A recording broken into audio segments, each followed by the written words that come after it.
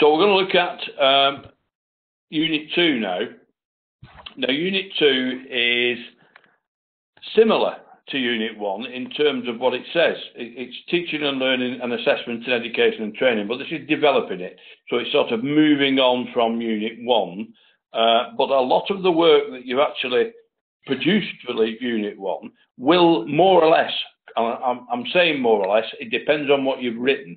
I need to emphasise that all the time, because I put the cross-references in for you to check.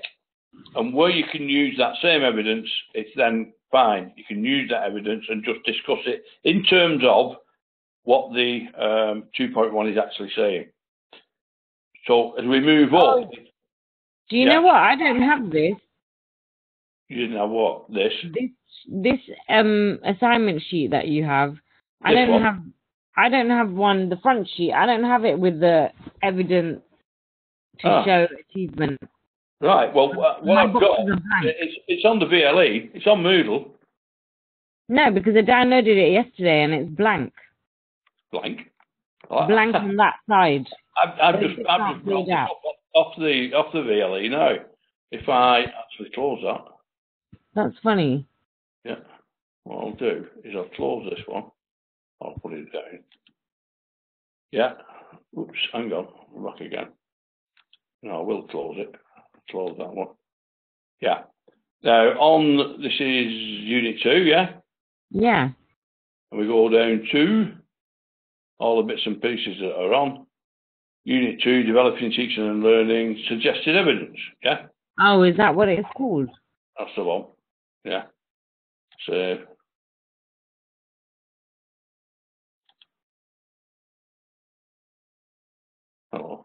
and here we come.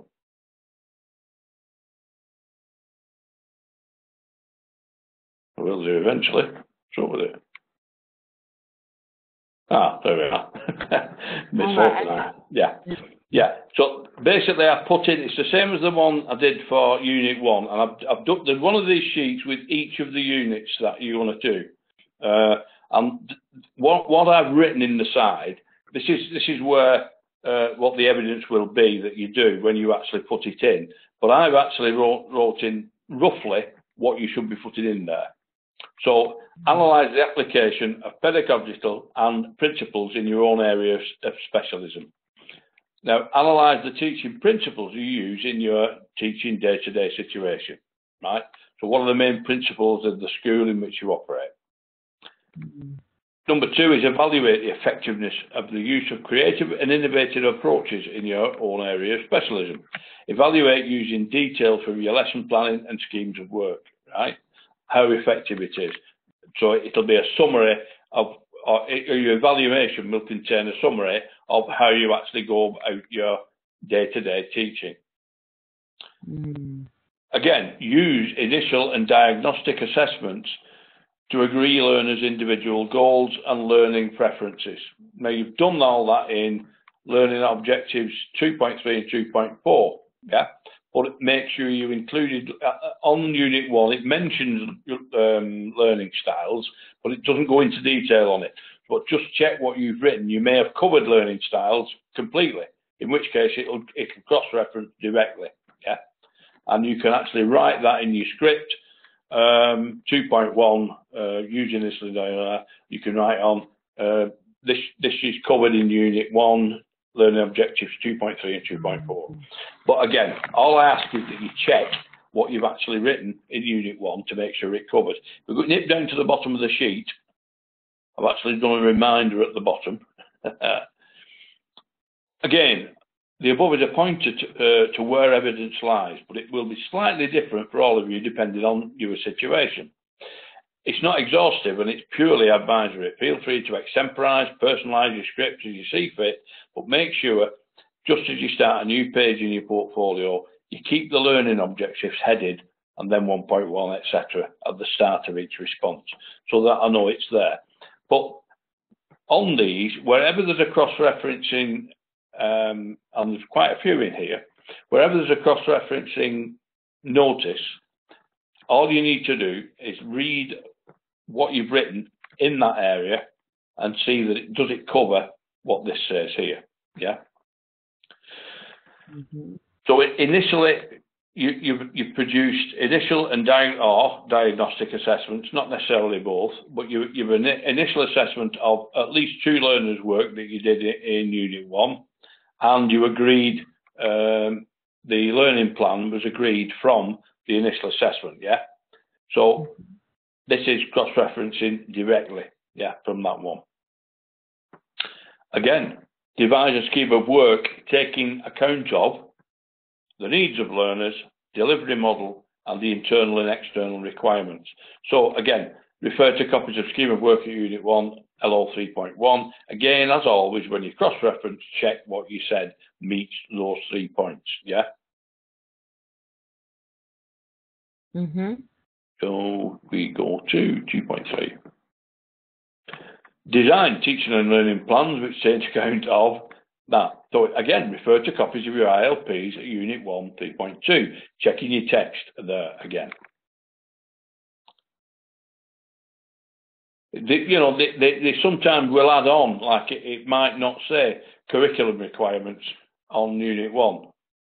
So you may have mentioned it in the script that you've written because it is part of it, or you may not have, in which case you can check, all you need to do is extemporize on that and say to you, these are the plans that were developed from the initial assessments on there, and they meet curriculum requirements because, and then just say how it meets those requirements, yeah. But it means adding probably a paragraph instead of writing a ream of paper about it. 2.4 is identify opportunities for learners and others to provide feedback. So again, cross-reference Unit 1, LO 3.5, noting the and others. Yeah, this is, I thought I put something on there, I've not missed it off. Because it's changed boxes, I've not done it. But what I was going to write in there, in fact I will do now. This can be where are we? Back from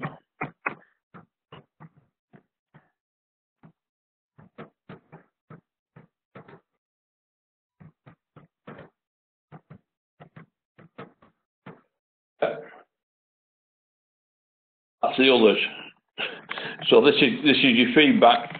A number of learners find that we don't get feedback much from the kids because they're too small. But as you said, Deepa, you actually talk to them and get verbal feedback from them in the way you actually interact with them. So you get feedback that way. But you also get feedback on what you're doing from other people. And where it says others, what it's actually meaning is, I put B, I'm not sure. This could be feedback from colleagues and line managers, people you are involved with the process with you. Yeah.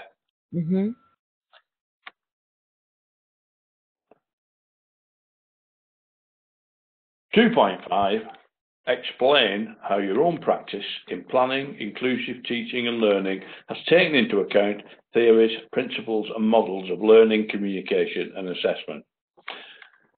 Now, again, this will definitely on this one depend on what you've written. You'll be able to look at the reflective practice you've done in Unit 1, LOs 8.1 and 8.2, and make sure you've added taking into account the theories, models, and principles are added here. If you've not talked anything about the theories, principles, and models of learning and communication, if you've not done that in Unit 1, when you read back what you've said, then you can do there's some stuff on the VLE that you can actually have a read through and then add that bit on and say where it matches up with these theories and models of learning and communication. Again, analyse theories of behaviour management on 3.1. I'm moving on a little bit. I'm going to come back to the other one in a minute. And again, read and respond, the reading resource on behaviour management on there. That will give you some pointers to what's, put a short analysis in as to what the theories of that are. There are many theories on behaviour management. In practice, few of them work. It depends on which group you're actually dealing with. Theories tend to be sort of a panacea for a particular subject, but that particular subject doesn't have a panacea. It has many different facets. The behaviour of children in the 4 to 8 group will be different from the ones 8 to 12, and the ones from 12 to 15 will be different from the ones 15 to 19. There's a whole host of things in there that will be different. So it looks at those theories and sort of read and respond to that. Establish and sustain a safe, inclusive learning environment. That is almost a direct cross-reference to 4.3, LO 4.3 on Unit 1.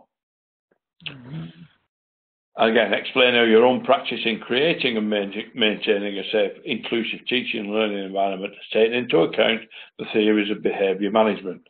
So it steps back to that one there, and then it respond or add to your response at 3.1 that there is also further reading on safe and inclusive in Unit 1's resources as well as Unit 2. That you may find some of the resources are actually still in Unit 1 because they cover both. Okay, I'm going to nip back to, we've quickly rushed across 1.1, 1.2. Now, you said deeper there that you hadn't had a chance to have a look at this before you put your stuff in for 1.1 and 1.2. Don't worry about it. Are there any differences in what it says on here and to where you looked at it? I'm not sure. I think I haven't analysed enough of it, to be honest. Well, basically what you've got to do is look at the principles of teaching that you use within the school that you're in on a day-to-day practice, what you do. There's a piece on the VLE on pedagogical principles, right? Yeah. Have a read at that. Have a read through there and see if it gives you any ideas as to, you know, the sort of thing that you need to add, or if it's okay. And then what I do, I what's it called? I used it according to like my job as a Senko and what it is we look for to identify a child's needs, and then the strategies that we may use to put in place to aid the child. Yeah. Well, basically, pedagogical principles are principles of teaching children, right? Yeah. So I explained that as well. Yeah. So that basically that's all it means. That it's a word that you can hardly pronounce, but it means teaching children. Yeah. The principles of teaching children. So yeah. I'll just wanted to have a look, see if I have retained something on the. Let's pull that down a minute.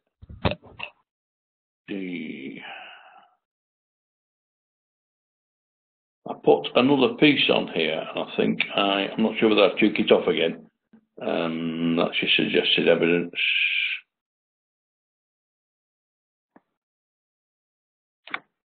Was that the teaching content ideas?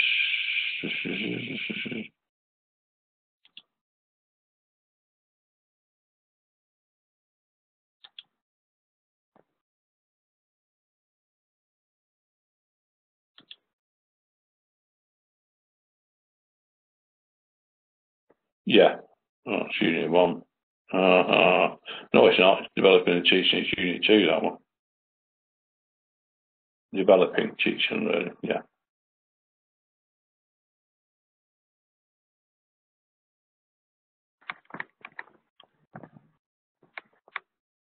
There you are. How's that unit amplification? Does that give you any better look at that? What do you think, Adele? Yeah? This actually has got e.g. concepts and specialist knowledge, experiential learning, kinesthetic principles, multisensory, taxonomy of learning, mastery of learning, supported learning, actively engaging in learning processes and shared outcomes, right? So again, tutor presentation for individual research and some mind mapping. So it's a short analysis on what the principles are about and what we're trying to achieve, yeah? Yeah. 1.2, evaluate the effectiveness and use of creative and innovative approaches to in your own area of specialism. Wherever it says this, your own area of specialism, I went back to speak to somebody at the awarding body on this, back to the EV when he came in, and he said the same way I took it actually, is that everybody in teaching, doesn't matter what section they're in, is in a specialist area, because everybody who's teaching groups of people in totally different circumstances, in totally different ways to produce the same result. So that the importance of 1.2, evaluating the effectiveness of how you actually operate, is really important.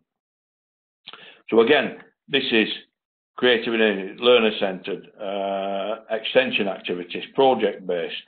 Some of the things that you do for your learners or students that you do because it's that particular group, So it's anything in that term can be used.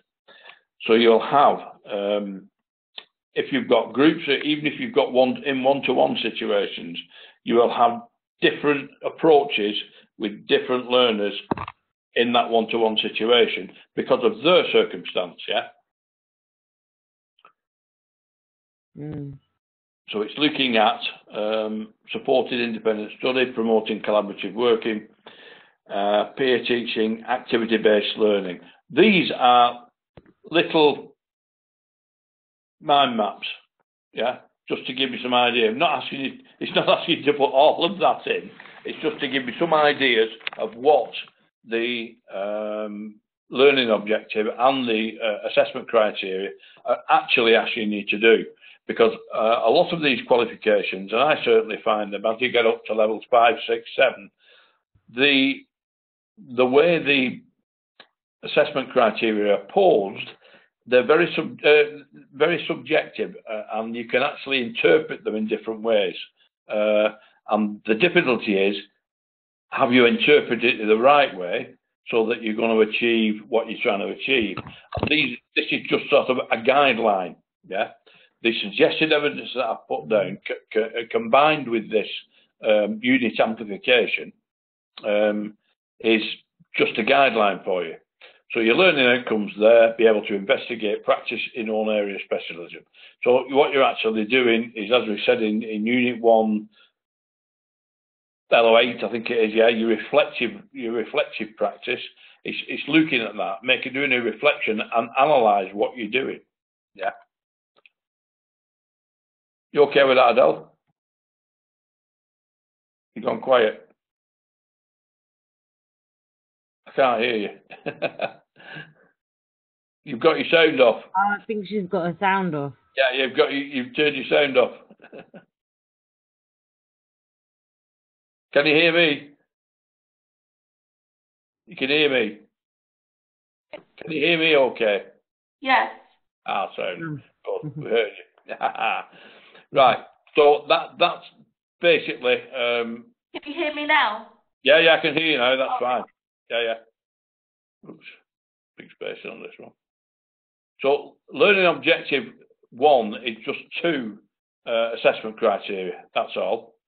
And it's basically looking back at the end of Unit 1, the reflective part, and how you apply that effect, the reflection that you've done. So LO2 will have use of initial and diagnostic assessments to agree learner goals. So you've got individual goals, SWOT analysis, RPL or APL, skills shortfall, addressing basic skills needs. It all depends, again, on the circumstance that you've got. And this is why I always put on there, use the initial assessments that you use within your organisation. You'll have done that for at least 2 learners on Unit 1, and that evidence is then completely transferable into this section. It's only when you get into teaching at possibly higher youth or adult levels that you'd be able to look at RPL and APL. If those are actually, I've got a group, they've been doing this qualification with another organisation which is either closed, and I've picked them up to complete their studies, and they brought some stuff in for APL or RPL, and some of it's relevant and some of it's not. But we're gonna work through it and find out what is, because the easiest way will be to go with them and say, right, have we got any evidence for this? And they'll be able to say, oh yes, I've covered that, I've done that in this piece of work here. So that way we'll be able to identify where they're up to and where they need to get to from there. So again, that's one section that not everybody will use who works in junior and infants, but anybody above that level, well, a bit beyond that level, will find that comes in quite a bit.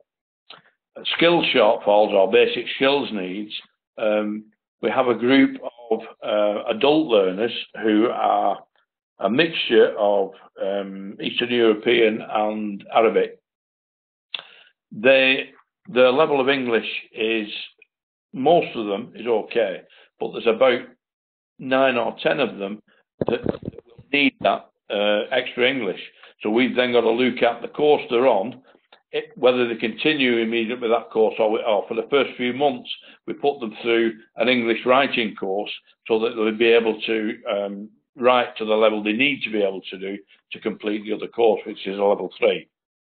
So all those things that we use in different ways to actually achieve pretty much the same result, yeah, to meet the needs of your learners.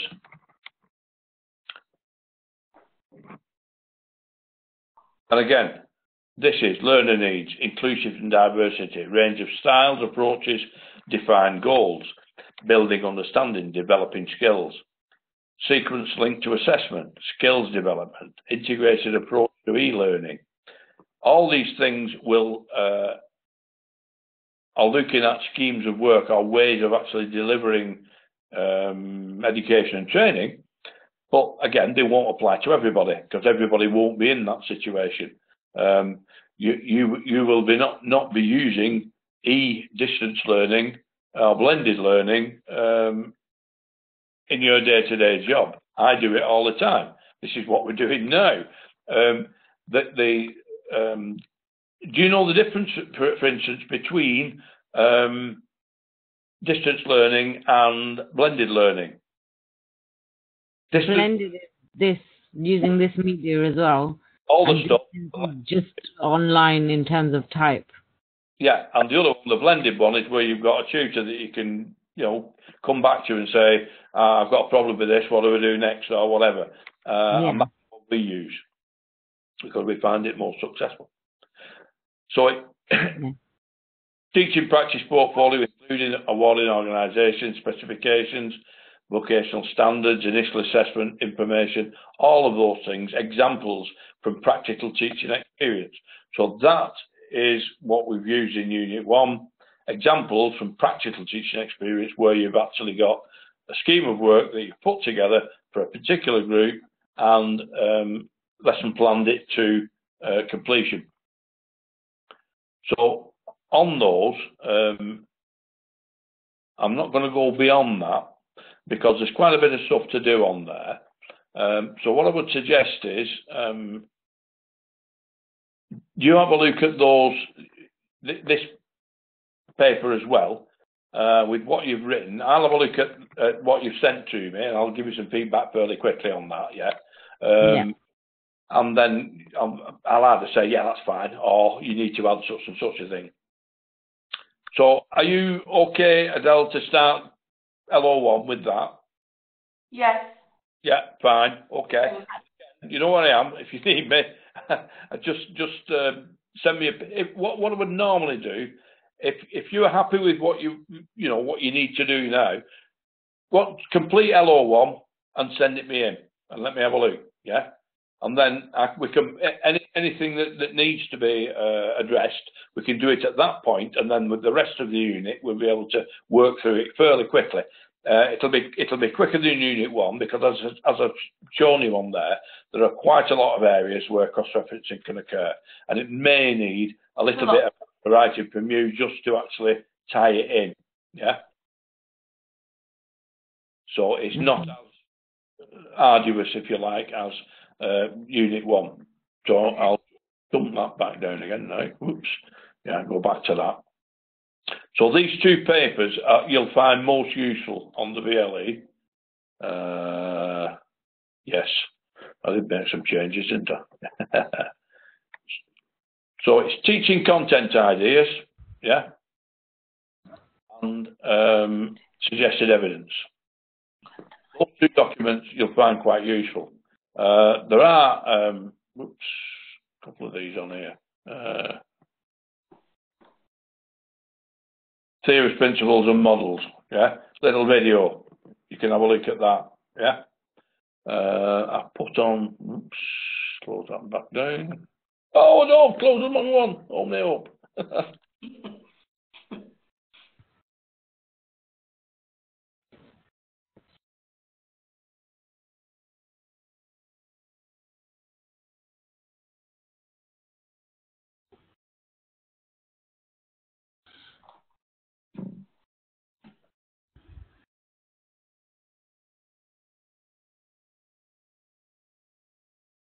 That was quick. What's it asking me to log in for? I've already logged in.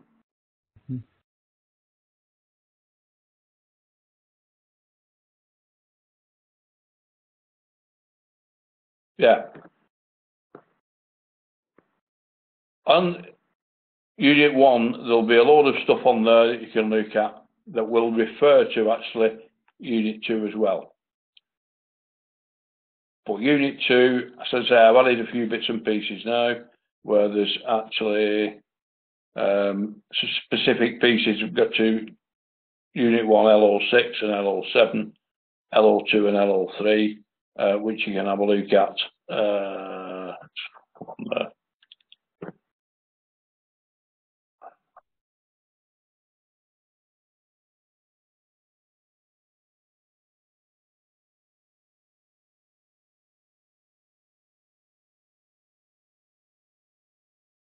Basically, it's a short PowerPoint on developing teaching and learning assessment in education. So again, that's another resource you can have a look through. PowerPoints I don't find useful for this session. I'd sooner give the information and set you up on the session. There's no point in me reading through that. You're perfectly capable of reading through it yourself. But again, anything you read on this, yeah, you can actually come back to me if you need further information. Yeah.